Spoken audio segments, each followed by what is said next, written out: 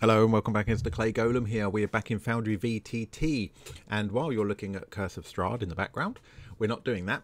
I was about to move on to the next scene, and then I realised that one of the things I'm about to use, we've not covered it as a add-on module. I was sure we had, but I can't find the video, so clearly I haven't.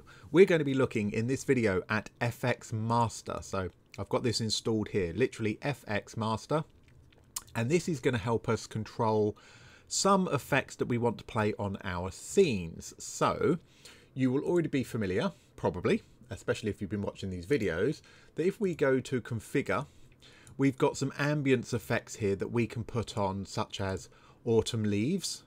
You can see some little leaves floating around and stuff, and a few bits and bobs like that. We've got rain, we've used that before. And of course, Curse of Strahd, we're going to be using plenty of fog. But there is a different way to do this, and you can see I've got a lot more options in my list now, because they're quite limited in the base Foundry ones. Let's turn those off. FXMaster allows us much greater control over those effects. Their intensity, their speed, and all sorts of things, as well as giving us lots of different options. So with that FX in place, we get a new menu item over here called Effect Controls. So it's this little magic wand thing, and it gives us this menu here. So it doesn't matter that we're using this scene for it. But if I go to Special Effects here, you can see some of the things you can do is you can add. There's not many in here, but you can add your own. But you can actually add things like, we can drag Smoke Bomb here, and it says here it's created a new tile for that effect, and you can see it in the background there. So this is a tile that's now been added to it. Look at that. Yeah, lovely. And because it's a tile, we can obviously click on it and we can make amendments to it, etc, etc. So it's just got an animation on there, etc. Okay, but that's not what I'm particularly interested in. Go back to our FXMaster.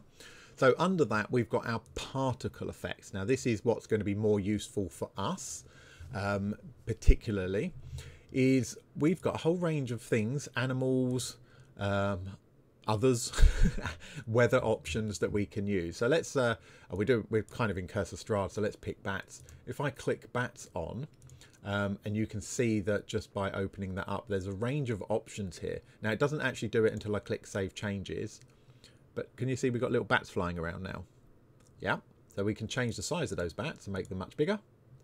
Here we are. I mean, they're quite cartoony, and I probably wouldn't want them that large. We can shrink them down again, but we can change the speed that they... Let's make them large, let's make them big, last forever, big density. And we can change the colour of them. Let's make our bats red for whatever reason. There we go, zooming really quite quickly. It hasn't actually made a big difference to the colour because these are already coloured. Oh, hang on, is it because I ticked that? Oh, there we go. So it's only coloured part of them. They're going quite quick now, so it's a bit difficult to see. We can slow them down. There we go, red bats flying around all over the place. So we can, if we want to, add bats on. As an example. Right, we can turn those off. And we can do those with all sorts of other things. We can do, you know, we can have rats crawling around all over the place instead. They will appear.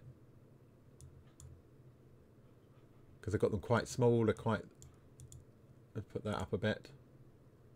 Where are my rats? It's classic, isn't it? Never quite works. Let's make them red. But there we go. Oh, there's a rat. Scampered across the screen. So, you know, if you've got cellars and things like that, and you know, especially if you've got top-down maps and things, you might find that that's something you want. Yeah, knock yourself out. Can add a nice little effect. We've got spiders as well. But I can see that there might be scenes where I will, for Strahd, use, you know, where we've got top-down views and stuff, might put the occasional crows on or something, or possibly bats, of course, depending exactly where we are. So we've got a bunch of animals there. Now, under other, we've got things like bubbles. So we can put bubbles effect on our entire screen. And again, we could scale these. If I click save, little bubbles. Don't ask what that voice was. But again, you know, especially anything that's kind of Fey realm or things, this might be exactly what you want. And we can change those colors. We can make them kind of green bubbles, and you can see that's transitioning over to green bubbles and things. So yeah, again, you can make them bigger, smaller, everything else you want to do with them, which is great. Embers is going to put some crackly fire embers. There we go, they're just popping in. So again, if you've got a scene with a big fire, this might be a nice thing to add on here. Of course, you can scale it, you can make them move faster, slower. And the last one of this selection that's built in is stars. Here we go, see little stars appearing, which is quite nice. Again, in a you might find that they're useful for some kind of Fey setting or something like that. We can make them larger, smaller, speedier, whatever we want to do. Now, that's quite nice, isn't it? Yeah. So really good options here. I mean, we're mostly interested in the weather effects here. And of course, we can just use fog from the Foundry settings itself. But look how smoothly that comes in instead. And we can scale it, we can change its density, which is nice. So we can go from a lighter mist, which it will catch up with. If we want to, we can make it more transparent and things like that. So we can add a lighter, and we can also, if we want to, add a vague color to that mist. Let's put in let's make it slightly green mist that you might want for a misty swamp or something like that. Not really quite seeing that yet. Make it a bit darker. Click the box to make the tint. There we go. So you can see we've got that kind of mist coming in, which is quite nice. Might work. Yeah. Now, for most of my purposes, I'm going to have a white fog, but there might be occasions where I want a slightly darker grey fog instead to come in over my scenes for Strahd particularly. But I can make it very opaque. I can make it very dense. Put the whole thing up if I wanted to, and almost obliterate the scene completely with that fog. Or of course you can use it to represent smoke by changing the colors and stuff like that. Yeah, so you can have a nice little play. We've got clouds we can do. Let's turn the fog off. We can put some clouds on. There we go. So again, if you've got aerial encounters and things like that, you can use those. We've got our autumn leaves, which are very similar to what we had, except now we can scale them up if we want to. We can make more of them. We can make them last longer, make it really dense, and we've got tons of them. So it gives us a lot more control over these effects than you get just with the built-in Foundry ones, which is really, really nice. And we can even speed them up if we want to and go slightly nuts. Get a bit silly. And the same with like these rain effects. So we've got rain. There we go. We've got rain coming in now. Our leaves are disappearing. Because I put the lifetime up for those leaves, it takes a while for them to disappear. But we've got rain, and we can change the direction of that rain. There we go. It's coming in a bit more sideways, the speed, etc., the density, all of those things. We can even change the color of the rain. So if you're doing more of a sci-fi type of area or something, you might have different colored rain for whatever reason. You might have a green rain to represent its poisonous rain, pollution, or something like that. Rain without splash, which is slightly different. Rain top down. So again, it's raining from your view onto the canvas rather than coming in sideways. And there's snow and snowstorm, and you can actually combine them too if you want to. So really nice little add-on just to create some environmental stuff. Now for Strahd, the fog one is going to get heavily used. And what really is nice with this, let's just put fog on.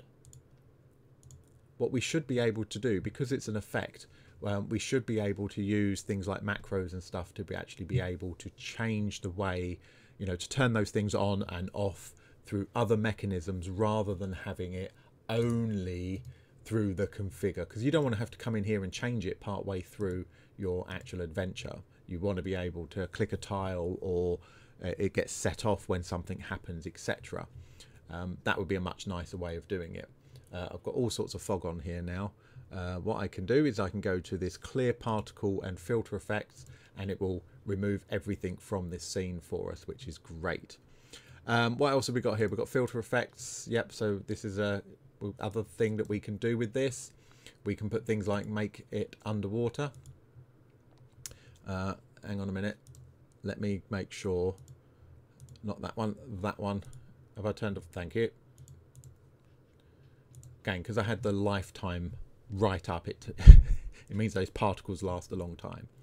But yeah, so under this this filter effects thing, this is where we can have things like make it seem like it's underwater. So we've got that ripple effect, and of course if you've got a campaign where they're involved in swimming, you can do that. You can make it faster, smaller.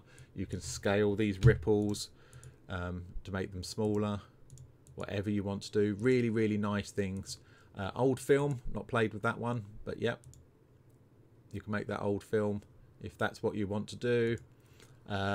We've got fog on here, which is a bit different way of doing it. We can turn down the density of that. And of course we can use things like color filters if we want to. And we can adjust saturation and stuff directly from here if that's what we want to do, which is good. So yeah, just lots of little bits we can do. And hopefully that will go back to normal very shortly. There we go. Bloom, we've got that as well. Lightning, so lightning is one we are going to be using for Curse of Strahd. I knew it was somewhere. So we can up the brightness perhaps, put the period down, so how often it happens, or we can put it up, and it just gives us this lightning effect. Now again, because it is an effect that isn't directly from the built-in Foundry background stuff, the scene stuff, we should be able to affect that with other means and stuff. So we want to be able to use this in Strahd. This is why I want FXMaster installed, so that when we're doing Curse of Strahd, we've got better control over fog, better control over lighting, and being able to do things like put on a bit of lightning in the background, even if it's just very temporary. You know, put the lighting on, a couple of flashes, and then it stops. I don't want to have too much of the DM having to, you know, go in, turn effects on, turn effects off. I want to be able to link it to triggers, so we can focus on running the game and the atmosphere. All right, quite a short little video this one, but yeah, it's a really nifty little add-on that really helps create some drama and some scene integration and stuff. So yeah, let me know what you think in the comments. Leave a like, and of course if you're not subscribed, please do so, and I will see you in the next one.